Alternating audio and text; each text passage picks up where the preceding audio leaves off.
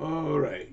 Good evening, cyber friend. This is the Minute Man coming at you again from Walker Studio back here at Studio B. Yes, friend, I'm back at Studio B. We want to give God all the praise and all the glory and give him all the honor, y'all. We thank him for what it is, and we thank him for each and every one of you, the cyber friends. Y'all know who you are. Yeah, I'm back in Studio B, and as y'all look at my video title, it said Payday Afterwhile. Payday Afterwhile. Now, y'all have got a very good reason why I'm doing this video. I always have a reason, but I mean tonight is a special reason why I'm doing this particular topic. Matter of fact, that title is one of my songs that I wrote in the past called Payday Afterwhile. I wrote this, oh God, I know it's been at least, 12, maybe 13 years ago, probably more. It's been a while, but I remember writing it, but I never really did produce it. I wrote it out, and I did a couple of recordings of it and put it on a few CDs for a couple of people that I know. But I never really did, I never pushed the song. I never did try to push the song no further than where it went. Matter of fact, I still have it somewhere. A lot of my stuff got lost. In other words, I had a hard drive failure, and I hadn't backed up a whole lot of my material and music. And at that time, like I said, y'all, I just lost it all, and I'm not worried about it. You know, that's just part of the way things go sometimes. So, but nevertheless, Payday After a While. God got a sense of humor, y'all. And it's called "A Man Shall Reap What He Sowed." Now, hear me good now. I've told y'all this here more than one time. God's sense of humor is a man reaps just what he sowed. Now, I told y'all in the past that can mean not only bad, that means good too. If you sow good, you reap good. If you sow bad, you reap bad. In other words, whatever you put your hand to, in other words, what you plant will grow. And you know, I tell y'all the truth. I try not to blow my own horn and everything, but I must say some things because I'm human, and I can see and I can hear. But it just amazed me to a degree. Some of the people that can tell you stuff and think that you crazy. I mean, one of my church sisters, and we were talking, and what she said made so much sense. We can make all kinds of excuses for why we ain't doing this or that, instead of just going on and facing the music. Me and Anna, that's one of my choir members and my church members of Anna. Y'all know, most of y'all local, y'all know Anna. Very well known for the song called Tell It. And that is a true song, and it's true to the statement of this here video I'm doing tonight. Tell it. In other words, if the Lord, that's one of the songs, lyrics in the song. If the Lord has been good to you, you ought to tell it. I love when Anna sing, when they sang that song. Matter of fact, it was my buddy, not me. I wasn't the one that gave Anna y'all that song, y'all. It was my buddy. Floyd Carter is the one that gave Anna y'all and taught them that song. I came behind it and played it, but he was the one that taught them that song. And Anna y'all was really known all over Southwest Georgia for being one of the great choirs in the area, and one of the great choirs, because we got quite a few. Or, you know, in the past, so I know there have been a lot of pretty good choirs that come through the area and everything. Because, like I said, my buddy Daryl, his home church down in Big Bethel, that was our own fire choir as well. And I had a couple of choirs, you know, Pleasant Grove AME, one of the choirs that was on fire, New Salem. As a matter of fact, New Salem right now is yet on fire. Last time when we knocked off, they was on fire, cause that Marlon Marlon and Padera, Kim, all of them. They'll sing, they'll sing, they'll sing. All of them will. Janice, all of them can sing if they want to. All of them. Teresa especially. But what I'm saying is, y'all, Payday gonna be after a while. You know, everything that we are doing, don't y'all know is being recorded? Yes, everything we do, every word we speak, it is being recorded in the heavens on God's chronicles. Everything that we are doing in this body is being recorded. Just like I showed y'all my recording studio out there today. That was Studio A. That's the main studio. This is my Studio B. Believe it or not, I can do in here just what I showed y'all what I could do out there. I can do it right back here. I got it set up like that. But why? Because I know how to record. God is recording everything that you say and everything that we do. It's going to be a panoramic view. That's how come I say you ain't going to have a chance to lie, because everything going to be played back for us. Our whole life is going to be played back. And you're going to give in an account. You're going to get paid for what you have done in this body. Payday after a while. Just keep on. See, in other words, if you're doing good and you know you're trying to do good and do the best you can, keep on doing it, because it's a payday coming after a while. Now, other people may not understand. Other people may not understand and whatnot. They may tell you why you ain't. They don't take all that and blah blah blah blah blah blah. Don't pay that mess a bit of attention. Go on and do what God has told you to do, and do it to the best of your ability. Let the naysayers just keep on talking their trash, because one day they're gonna see. I'm just here to tell y'all the truth tonight. I always try to tell you the truth anyway. But one day, I'm telling you, Payday is coming after a while. I read the book. See, in other words, I just didn't skim over the book. I read it, and I paid attention to it. And it's just like the song my sister Anna always sang, Tell It. And she got one called He'll Come. That's the one she sang about. I think it was Sister Shirley Caesar made this song back in the day.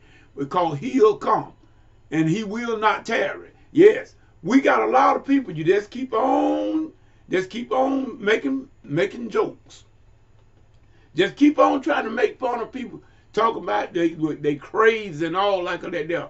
One day you're not gonna, all that gonna come right back on you, because payday is coming after a while. So y'all, that's how come I said, if you notice out there today, and I was showing y'all, I said I had the pit. That was my area. I could sit there in that pit and do anything I want to do. I can record anybody, anytime, any place, sitting right there in my pit, and I would never have to move.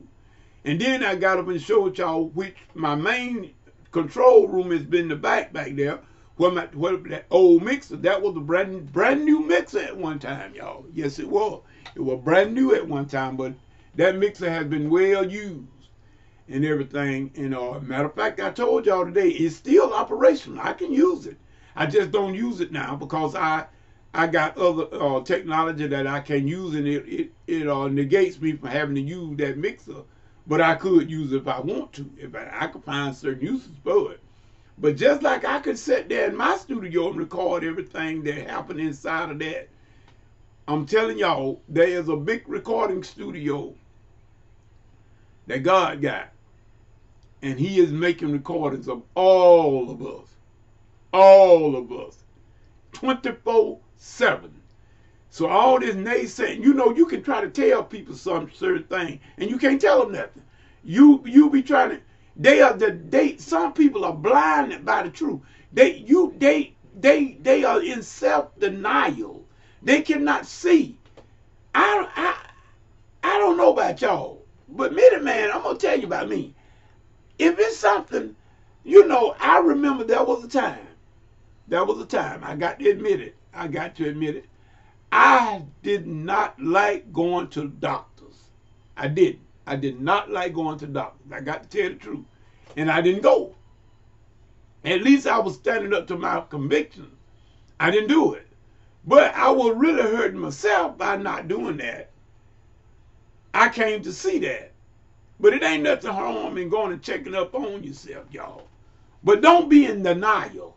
If the doctor tell you that you got a certain disorder in your body, whether it be a blood disorder or something that they want to keep close watch on, or, don't sit up there and deny.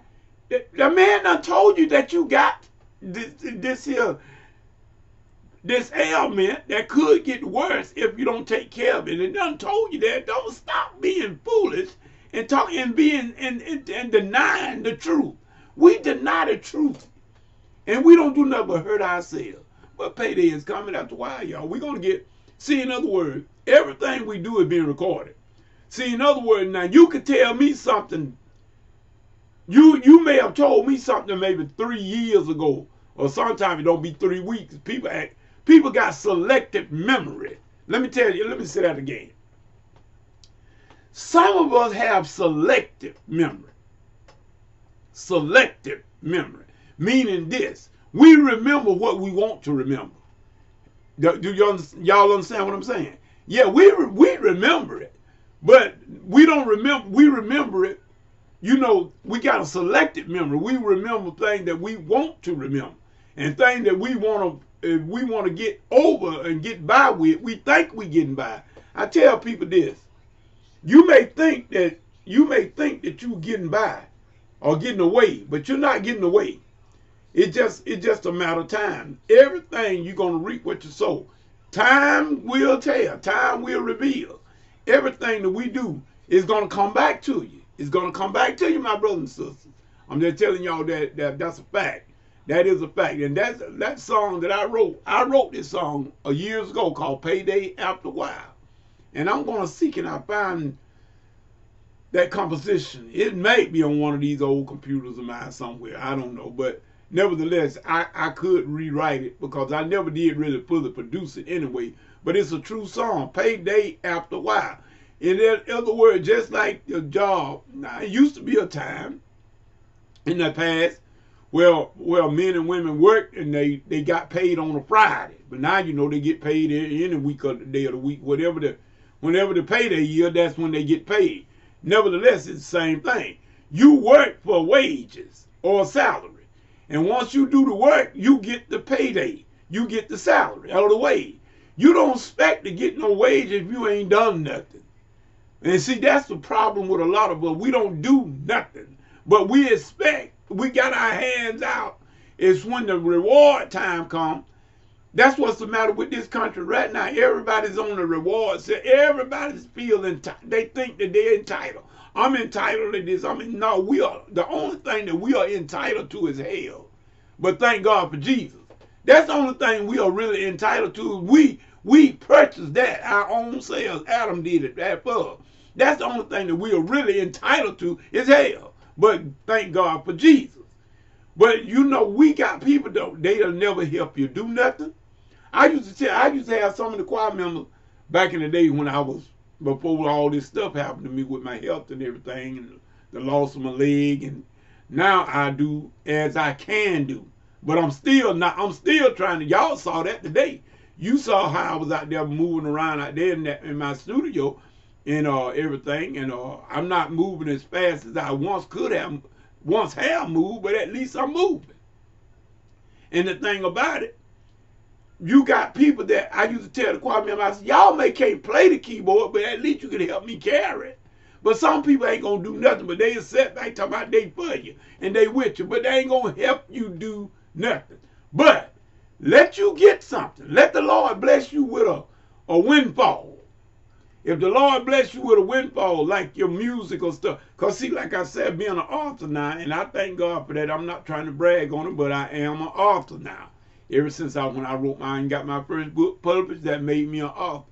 And y'all know, some y'all book writers know what happened on every 2 to 3 months. You get a royalty if how well your book doing according to how well the royalty be. You know what I mean? I'm not no New York Times bestseller and done sold millions of copies. No, I'm not that. But that's beside the point. Hard work pays off. This is why I tell the choir, all in the past, and I've been playing around here now just about 30 years. And I tell choir members, you got to work, you got to practice. You just can't expect to jump up and sing these songs and do good with them and be great at them, and you don't never practice. You got to practice. Payday comes. In other words, when you practice, you know what your payday is? When you get up and perform that Sunday. When you get up and perform that Sunday in the house of God, and you do your song and you do it well, and everybody, they give you an applause or whatever, or they meet you on the outside of the sanctuary and say, sister or brother, you really did put all you had into that song. That is the payday. That making you feel good. But see, some of us want to be bragged on, but we don't do nothing. That don't compute. That don't make sense to me. Y'all excuse me if I'm dumb, but that just don't make sense to me. How can you expect something out of something if you ain't did nothing? If you ain't put nothing in it? If you go to the bank and try to get money out the bank and you ain't putting on in there, they put you in jail. Do I have to say any more? If you're going to do something, if you want a payday, a good payday, you got to put in the work. It's just like I told y'all about when I went back and started playing my guitar. I am really putting in the practice now. I'm putting in the work. And guess what? I'm looking at, I can see some results. I can see great results, better this time than I ever have, ever since I've been trying to play the piano. I mean, play the guitar. I went and took up piano. That keyboard is my major instrument.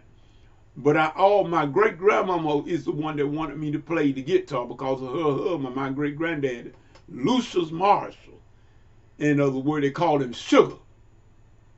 And I told y'all in a prior video that they said he was one of the best considered to be one of the best guitar players on the east side of the Mississippi. I don't remember him playing. I was too small. Like I told you, my great-granddaddy died when I was 3 years old. And I never did. If I did hear him play, I didn't know what was going on. So I was too small. But I do know one thing. Anything that you practice, you're going to be good at it. That's how come some of us such a big good liars, because we practice at doing it all the time. And a lot of us is in self-denial. Like I was telling you about that doctor thing. When the doctor tells you something about your body, you better listen. And stop denying that it ain't nothing. That is not faith. That's stupidity. That is stupidity. Now, if I know my foot down here got healed, God did that. But if I mess around and cut my foot, or if my foot go to acting funny and doing certain things, I got common sense to know to get back to Cordelia and see Jessica. Y'all, that's what she told me to do. And if I got any sense, I would do that. Not just, I'm looking at my foot now. I'm looking at my foot running. And then I'm going to sit here and say, well, y'all just saying what y'all want to say. My foot ain't running. That's fool, don't you know your foot is running? You talking about y'all don't know what you're talking about. People, we can do ourselves lots of harm and damage. See, it's one thing to be ignorant. Because all of us are ignorant to a degree. Because we don't know, none of us know everything. See, I'm ignorant to brain surgery. I can't do no brain surgery. So I'm ignorant in that area. So all of us are ignorant. There ain't nothing wrong with being ignorant. That just means that you don't know a thing. But stupid is something else. Now that is something else right there. That means you don't know and can't nobody tell you nothing. Come on, people. I just had to, I'm sorry, but you know, payday after a while. And I'm just here to tell y'all that one day that we're going to stand before God. And we're going to give an account for everything that we have done in this body. Everything. Every idle word that we've ever spoken, we're going to give in an account for that. It's going to be a reckoning day. So I'm just saying, you know, as I have opportunity, in other words, you know, everybody's not on the same level, y'all. Everybody's not on the same level, but at least some of us ought to be trying to do something.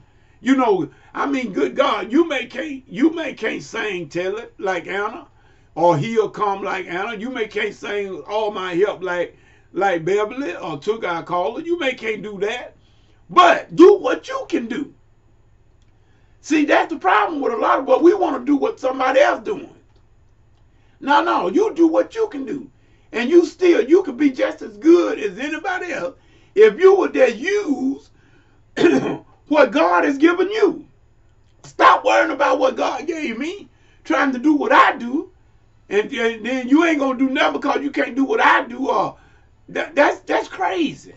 Do what you can do, y'all, my brothers and sisters. Like I said, I took great care today out there in my studio because I got wires and stuff, and I know right now that I have to be careful. I can't move around like I once have, but I still can move, and I did the best that I could. And as y'all saw in the video, some of y'all, and one thing I got to say about some of y'all, my cyber friends, y'all will let me know when I put stuff up, and y'all will go and check it out, and I thank y'all for that. In other words, it's not that I just got to have somebody to pat me on my back and it's everything I do. I'm not that type of person. I'm not that type. I'm not that kind of type. But it does make you feel good when people do give you the time of day. In other words, they some of us, we got pick and choose. I had a former pastor named Reverend David Johnson. Y'all know him here. Y'all local people know him. Reverend David Johnson used to always say a lot of us got these pick and chooses. In other words, I ain't going to do this for you, but I do that for that one over yonder. In other words, that one over yonder can do something, and people won't even say nothing about it. But if you do it, they'll talk about you till hell come down. That's what I'm talking about. Them pick and choosing, them clicks. Y'all, we better get out that mess. I'm telling you now. This is Minute Man, and telling you, till the next video, next Bible study, whichever comes first. If God ain't in it, whatever you do, you better come out of it, because it's going to come to nothing. Until the next time, y'all, peace and good evening.